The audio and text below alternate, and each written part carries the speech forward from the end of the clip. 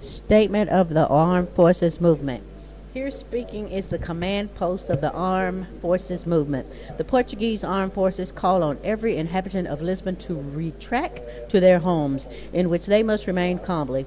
We sincerely hope that the severity of the hour we live in is not sadly marked by any personal accident. So we call on the command of the materialized forces good sense so that any confrontations with the armed forces are avoided. Such confrontation, thus necessary, can only lead to serious individual damages that would cause grief and create divisions between the Portuguese people, which must be avoided at all costs.